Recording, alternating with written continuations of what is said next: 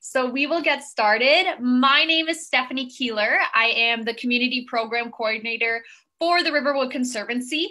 If you watched these webinars before, normally we have somebody else joining us. Normally Rashid's here with me today, and he is letting me do it all on my own. So hopefully everything goes as planned, and hopefully my Wi-Fi hangs in there for us as well. Today our theme is obviously Valentine's Day. So it will be, will you be my Valentine? And we'll be talking all about mating rituals and courtship in animal species. I've mainly edited it down to just species that you can find here in Mississauga and within Ontario. But I know so many other really cool stories from species around the world. So if you guys would like a second part to this, I'd be happy to do that because there was so much information. A lot of the information I actually remembered was from this book here. It's called Headless Males Make Great Lovers, and it's by Marty Crump. It is a really, really cool book. It's not only about mating rituals in any means, but it's about weird animal behaviors from around the world. So it's a really cool book if you are interested in this. So I will share my screen here. And there we go. So welcome. Thank you so much again for everyone joining me today. A special thanks today goes out to Dave Taylor, who is our resident wildlife photographer, naturalist, and teacher. He is all around skilled guy. So a lot of his photography is in this webinar today. So I just want to say thank you to him, and all of the videos that are in this webinar are Dave's as well. And then my second thank you goes out to Credit Valley Conservation, because without them, we would not be able to do any of these kinds of events. They are a great support for us. So thank you, CVC. And I just have one little plug. If you do have the financial means to support us today with a donation, we would really greatly appreciate it to keep our programs up and running. And you can donate at the riverwoodconservancy.org. And thank you everyone for joining me today. Let's get into it. So like I said, there was a lot of information that we had to go over today. So I edited it down to just these 4 things. And hopefully I do them justice. I picked the kind of coolest species that I thought would fit into each category. The first one, we'll be going over courtship, which is like the most basic form of mating rituals that animals go through. Then we have sneakers and satellite males, which are a very interesting species for sure. And then we'll do a topic on till death do us part. I picked one animal species, and you can guess in the comments below what animal species this is, but it's basically an animal that dies after finding a mate. And then the last one we'll be going over today is mimicry. So first we are going over courtship. And courtship often is shown in a couple different ways. This can be an auditory courtship, so calling, making noises. It can be a visual courtship, like these wild turkeys here. They fan out those big tails. Often these males are also making gobbling sounds while they're doing this. These 2 males are competing for a female. And often this is the case in the animal kingdom, that the males have to compete against each other for the selection of a mate. The females are the ones that are very choosy. They pick the male that's either the largest or the most handsome or the brightest colors, or makes the loudest call. So the females kind of just sit back and watch the males compete with each other and watch their courtship displays and decide who is the best pick for their mate. So this is often seen in the bird kingdom. Lots of birds show beautiful colors on their feathers. So these are a few of my favorite that actually you can find here at Riverwood, but around the world as well. The top left is the yellow warbler. The bottom left is the Blackburnian warbler, which is my all-time favorite warbler. It comes in the springtime. It's so beautiful and deep orange colors on its throat. The top right is our indigo bunting, and the bottom right is our famous resident bird species, the northern cardinal. So all of these are the males of the birds, and they're brightly colored. They're trying to attract a mate. And if you think about it, it doesn't really make sense for females of these species to be brightly colored. Often the females are dull and they're brown and they're not very impressive looking. And the reason being is these males are going to the top of trees. They're singing super loudly. They're brightly colored, and they're not only attracting females, but they're attracting predators to them as well. So the females don't benefit from being brightly colored. They kind of want to camouflage into the forest. They want to be light brown and quiet, whereas the males are trying to attract their female companion, but at the same time, they may be in danger of being picked off by a hawk nearby or something like that too. And so those are all visual kind of courtship displays. But if you come here in the springtime to Riverwood, or if you go even in your backyard or off your balcony in the springtime, you'll often hear many noises as well.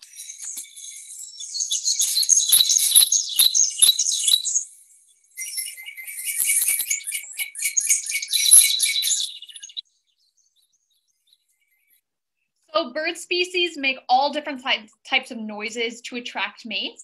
And here at Riverwood, we have 180 bird species in our peak season, which is about summer, before the migrants go back south. But not all 180 are singing, obviously, at the same time. Many of them don't sing. Many of them are nocturnal. But there's a lot of sound going on in the springtime, and all of these different chimes and songs that they're singing to attract a mate. It's pretty impressive. And once you get really good at birding, you could go out in the springtime and just listen, and you can actually identify different species that are singing just based on their unique song, which is really, really cool to do. One of my favorite bird songs and my favorite bird pairs, I would say, are the common loons.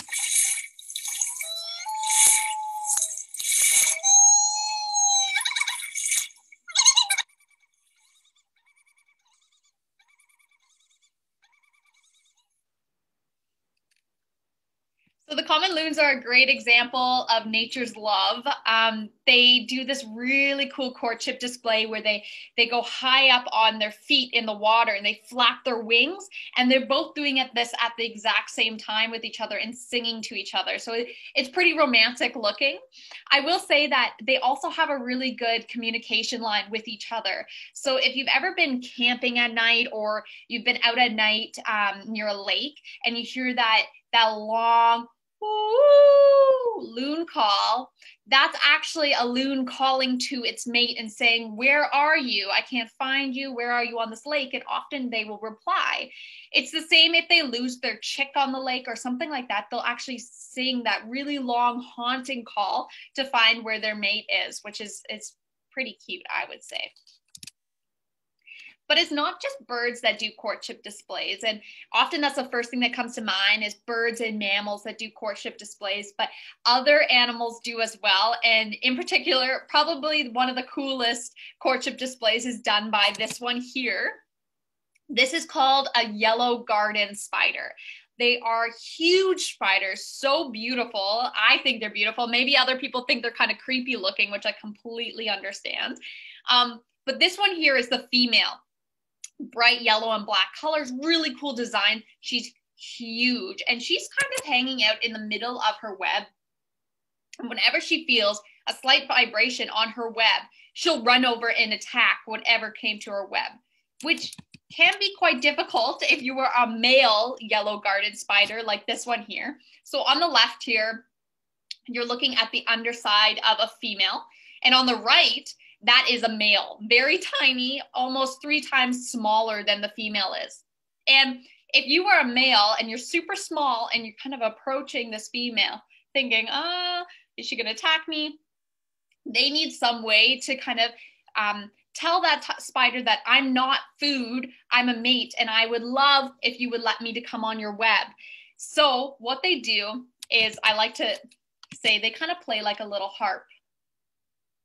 So these spiders will use their front feet and they'll string the web in a certain vibration. They'll string the web and they basically play a little tune for the female to say, I'm not food, I am a mate. I'm not food, I'm a mate. And if she likes the tune that the spider is playing, then she'll let it on its web and they'll become mates. But it doesn't always work out that way. Sometimes that male still ends up as food for the female. Another thing spider species do is some of them wave their hands up like this at the edge of their web and say, hey, would you let me come on your web? It's pretty cute what they do. And another weird courtship display comes from our Midland painted turtles. This one here, basking in the sunshine. I can't wait for summertime when we can start basking outside in the sunshine again. I miss it. But what these turtles do is they have really long fingernails. So this is actually a male that has really long fingernails. One second. And what they do with these fingernails is they actually, similar to what the spiders do, they vibrate the water in a certain way, and then they wipe their fingernails on the cheeks of the females to see if she's interested in being a mate. And if she is, then great, they'll be mates. And if she's not, she will chase them off and she will tell them, don't come near me anymore. So the female's fingernails will be about half the size or half the length of the male's here. And I like to think of it kind of like a song and more romantic. So this is actually one of our turtles that we have on site. We have 5 red-eared slider turtles. And this is one of them with the really pretty green eyes. Those cool and limpid green eyes are cool wherein my love lies. So deep that in my searching. I just think that's really funny. And the next thing we have is our sneaker males and satellite males. If you know what these are, please put it down in the chat because this is my all-time favorite courtship display. So I am going to ask you guys a question, and I want you guys to type in the Q&A chat or in the regular chat and see if you know what this call is.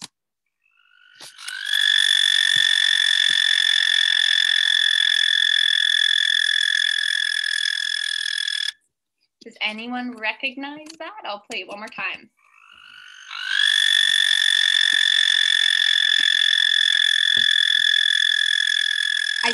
I see somebody saying toads, frogs, spring peeper, toad, question mark. So if you said toad, you are exactly right. Here, one second. I want to play the video, one second.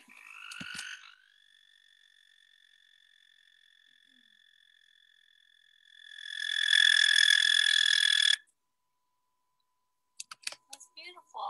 That's beautiful, and it is. So this is the American toad.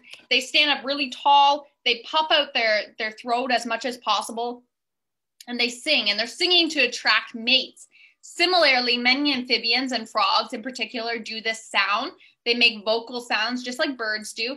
And this is to attract a certain mate. Now, one more question. What do you think this is? If that was an American toad, what do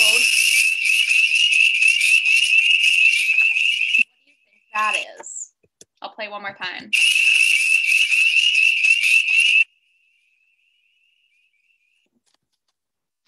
See, did anyone?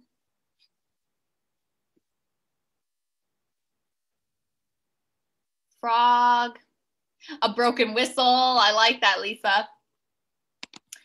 So this one in particular is a very, very small frog, and it's called a spring peeper. So I was driving down my road, a road near my house one day, and I had all my windows up, and I could hear this blaring peeping sound, and I knew immediately it was the spring peeper. So they come out really early in the springtime, and they're so loud. There'll be hundreds of these frogs singing in this little tiny vernal pool, trying to attract a mate. And often the males will be high up like the toad was, singing. This one's even holding onto a reed to get good traction and singing very loud and being very proud of their song. But there's some frogs that are called sneaker males or satellite males that kind of ruin the whole system.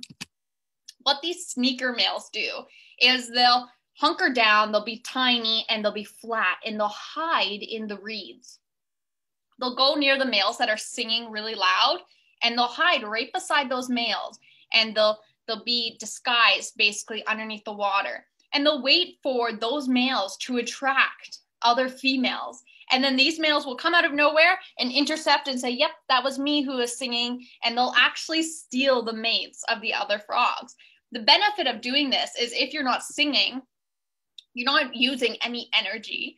As well, when you're hidden, you're not attracting any predators to you. So basically, you have the best of both worlds. You're not going to be eaten, and you're not using any energy. And all of these males are singing super loud to attract a mate, and then you just sneak in and steal their mate, which is pretty incredible.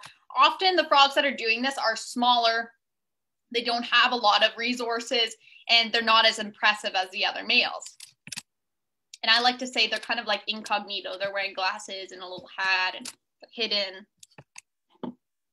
Now, the next part is called Till Death Do Us Part. And I wanted to know, does anyone know what this fish is jumping high in these rapids? Anybody know what this guy is? A salmon. Salmon. Awesome. Yeah, salmon. Everybody got it. That's great. Yeah, so this is a salmon. In particular, this is called a Chinook salmon. Probably one of the most strenuous mating rituals that I've ever witnessed. And that is because these males, they travel from Lake Ontario, which is a very deep, cold lake that has tons of resources for these really large males and females. They'll live about 3 to 4 years in Lake Ontario, and then they have an instinctual motivation to migrate back up the Credit River, where they were born. So there'll be hundreds of these salmons migrating up the Credit River in the fall, and all of them are in search of a mate. So there'll be so many of these things, and they all start changing drastically. They start to turn different colors. Some of them are red, some of them are dark brown. A lot of salmon start to change their jaws. So the males actually get a hooked jaw, which is called a kype. And this is in order to attract a mate, but also to fight off and defend against other males. And you can see in this image here, on the left is the ocean phase, which in Chinook salmon, Chinooks can actually live in both saltwater and freshwater. So Chinooks live in Lake Ontario. But you can see on the left, all of those salmons look very similar. They're gray, not too impressive. But when they go to the spawning phase, which is when they're mating, they have these red colors, these darker colors, and you can see on the coho salmon in particular how hooked their jaw is. That kype is huge. And I always think that the sockeye salmon, how red their bodies get in order to attract a mate, it's really, really impressive. Now this one here, this is a Chinook salmon. They're a little bit less impressive than the other salmons, but they still go a really long journey up the Credit River. They turn kind of dark brownish colored. Once they enter the Credit River, they no longer are eating any food. There's no food resources for them. And also now they're living in very shallow, warm waters. You can imagine compared to Lake Ontario that's super deep and cold. Now they're in like 2 feet of water in the Credit River. It's really, really warm. So they're migrating up the Credit River for many days. They're no longer eating. They're in warm waters, and they're also fighting off other mates. So they're fighting off males and females as well. This one in particular, I think, is a female because her jaw is very blunt, as you can see, and the males form some sort of a kype, a hooked jaw on them. So the females and the males are both stopped eating, and they're in these bad conditions in the water. So basically, these fish are decaying as they migrate up the Credit River in order to find a mate and lay their eggs. And once they do lay their eggs, it's unfortunate, but I would say about 99% of these salmon actually die after they lay their eggs. So if you were to come to Riverwood in late fall, you would see on the shorelines it'd be very smelly, and a lot of these fish are on the shorelines dead. And you can see this one in particular, there's tons of those little stripes or cuts on the back of it, and that's actually from fighting other males. They have really sharp teeth, and they defend each other against to get access to the mates. Now, this may seem like a sad love story, and it is a little bit sad, but you have to remember that this is part of the Chinook salmon's life cycle, and the coho salmon as well. This is part of the life cycle to live for about 4 years in Lake Ontario, migrate all the way up the Credit River, and restart that life cycle, lay those eggs, and let those fish travel all the way back to Lake Ontario. As these fish are dying and are decaying, they are adding so much nutrients to our environment. In particular, lots of birds, gulls, and things like that flock to these areas, eating all of these fish. It's really good for the environment. And also, whatever's left over breaks down into the river and it adds nutrients to our watershed. But not only that, the water that goes on, that flows down the Credit River is offering nutrients to trees that are on the shorelines of the Credit River as well, with all of this decaying salmon. So it's a sad story, but it's pretty interesting as well. And they are very devoted to passing on their generations. And we have a lot of great programs here at Riverwood that actually allow you to come up to the Credit River, and we teach you all about salmon. So we have many school programs and also community programs that we can actually show you the Credit River and all the salmon that are kind of on the shorelines. As you see at my feet here, we have 2 female Chinook salmons. Now, right now, we obviously can't be on site, so cross our fingers that soon we'll be doing in-person safe programming once again. And the last thing we're going to be talking about today is mimicry. And mimicry is one of the coolest things. And I have only 2 species that I'm going to be talking about for this portion. I'm sure there's many, many more. There's even some animals, some salmon in particular, that the males will mimic females in order to not fight other males. So some salmon actually disguise themselves or change their color slightly so that they look like a female, and so that they don't have to fight off the other males. If they're smaller or less impressive, they can kind of sneak in there like the sneaker males do. So I'm going to be talking about fireflies here, and many people are surprised when they see that this is what a firefly actually looks like. We often think they're just like little round, cute insects. This guy's kind of cute, but many people are like, ooh, what's that? Fireflies are actually not flies. In fact, they're beetles, so that's why they kind of look like that. There are many species of fireflies, and each of them have their own love language or their own communication, just like birds do. So they flash their abdomen in different ways in order to attract the proper species of female or male. So they have this communication with one another. The male will flash his abdomen, and then the female will flash the abdomen, and they'll be able to locate each other and actually find a mate. But there is one firefly species that's a little bit mean to the other fireflies, and it's a carnivorous firefly species. And what it does is it actually knows the different flashes that these males will be doing, and it will pretend to be a female of that species. So this other firefly will be pretending like, yeah, I'm a girl over here, flashing the abdomen. And the male will fly in thinking that he just found a mate. And what happens is he gets eaten, unfortunately. So this is a carnivorous firefly species that actually eats other firefly species by knowing their different love languages, which is pretty sad, but kind of cool. And the very last species I'm going to be talking about today that mimics, and something we often don't associate with mating rituals, is this one here, and this is a red trillium. They're so, so beautiful. Now, all flowers have to find a mate somehow, but they don't have legs, they don't have arms, they can't sing, they can't smell, they can't even see anything. So it's kind of weird when we think about it. How do they mate with each other? And that's all done through pollination. So as you see there, in the middle of the red trillium, there's kind of those yellowy things, and those are called stamen. And basically, stamen are the male parts of a flower, and they produce the pollen that attracts insects to pollinate them. So we often associate pollinators being like bees and butterflies and hummingbirds that come in for the nectar of the flower, but ultimately pollinate that flower and bring that pollen to another flower.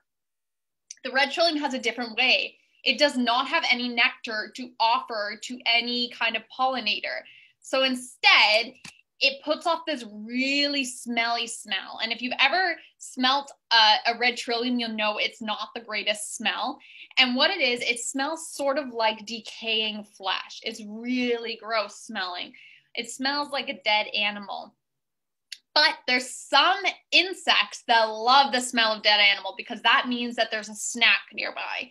And this smell actually attracts little ants. So what happens is the ants will climb into the red trillium and they'll be looking around for a dead animal. and then they'll leave. They'll say, there was no food there. But while they're looking around on the actual red trillium, they're pollinating. They're picking up the pollen on their arms, their legs, their abdomen, their head. They're getting pollen all over them. And these ants leave after knowing that there's no dead animal nearby. And they go to another red trillium with all that pollen from the first one, and they actually pollinate those flowers.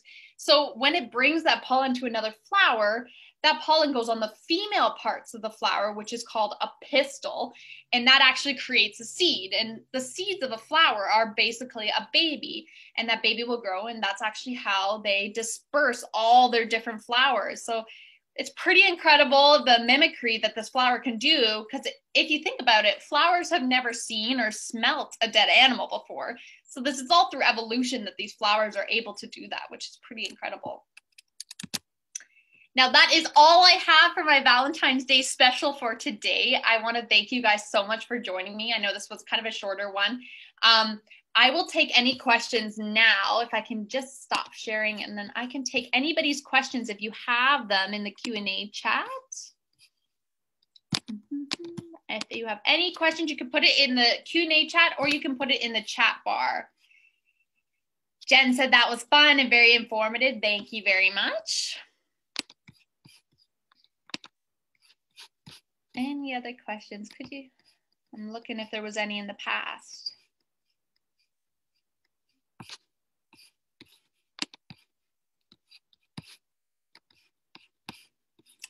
Doesn't look like there's any questions coming in.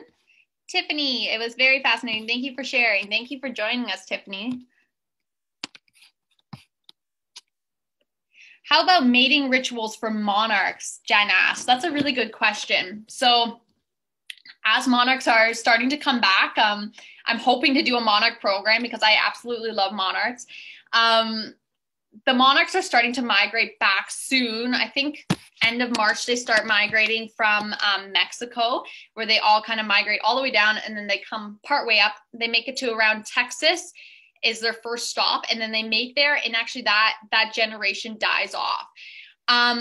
With monarchs, you can tell them difference by one main thing is that the males have that black kind of spot on the back underwing, and the females don't have that.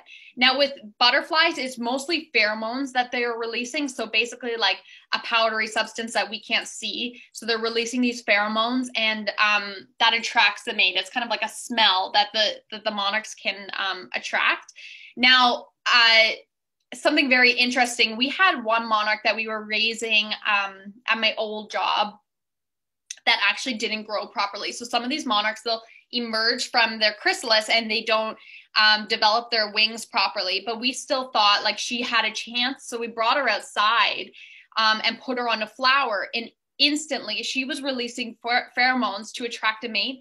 And a male butterfly came in. It was only like 5 minutes, and a male monarch butterfly actually could smell this female and came right in and was mating with her, which was pretty incredible. That's a great question.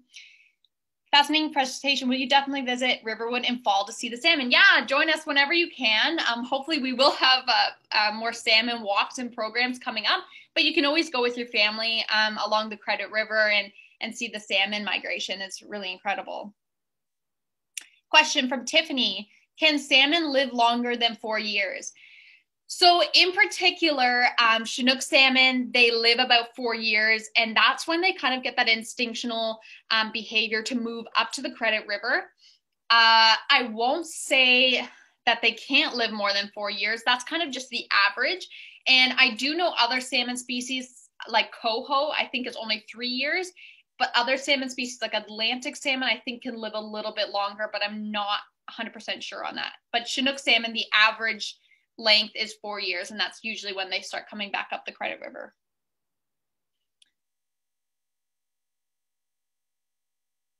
Trilliums grow near me. Is there anything people can do to help with pollinating? Help with pollinating trilliums? That's a good question. I think the biggest thing to do is leave your garden and your backyard as it is. And when I say that is try not to use things like pesticides or insecticides. Both of those things are going to kill off the insect species that are pollinating any of your plants.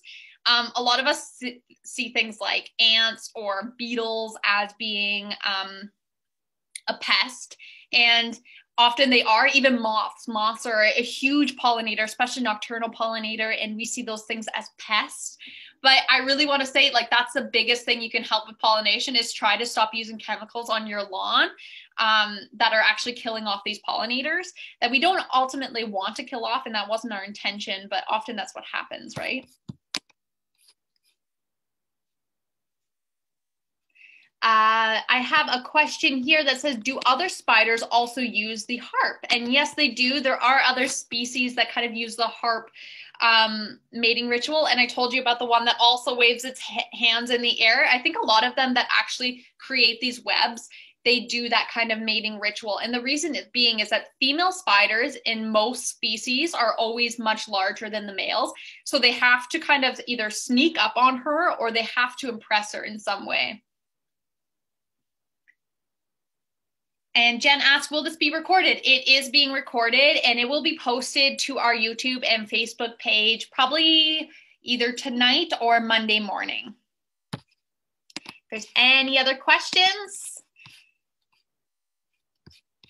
And I'd just like to point out too, Riverwood is offering school trips, in-class school trips virtually right now. So if you want to book that, you can always email me. We are also doing community and club presentations as well if you have a community or club that you'd like us to reach out to you. In the spring, I find many frogs in the pool. I usually catch them on the net and let them loose in the garden. Is there a better solution? There is a really great product out there, which is kind of like a frog ladder. And it's like a floating device, and then it has a little ladder attached to the floating device. So the frogs can climb up and climb out of the pool. Really, it is difficult to keep your frogs out of there. But if you buy one or two of those and put them on either ends of the pool, you will see lots of frogs actually using that and climbing out to get out of your pool. But always, going out with your net is a great way too.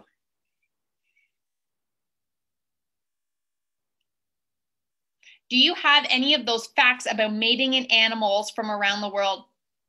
I do. So I really tried to focus this presentation on mostly animals that you could find in Mississauga or in Ontario in general, but I could always do a follow-up presentation that has from animals around the world. If you were interested in that, that'd be great.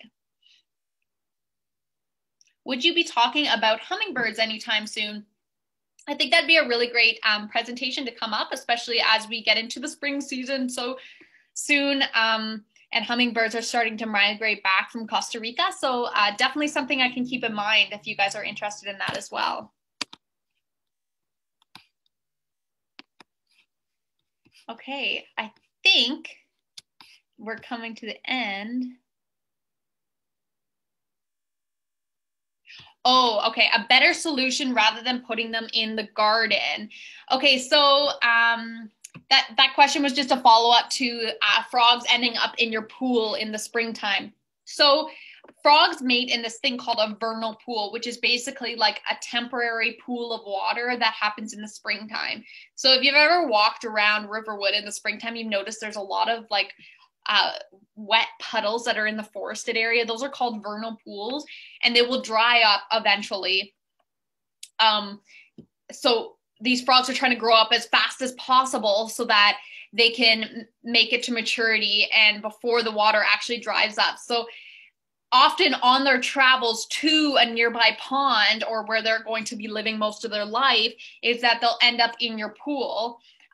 If they are a toad, in fact, they like the grassy land, so just putting them into your lawn would be best if it was a toad. But if it's a frog and you have a nearby pond, you can always put them near there as well if that works. You can kind of just take a bucket down to the pond.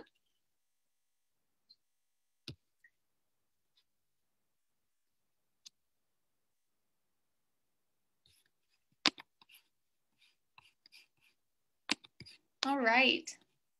Well, I want to thank everyone for all of your questions today, and thank you for joining me. That was a lot of fun. I hope you guys enjoyed it, and hopefully we will be back soon with more presentations for you guys.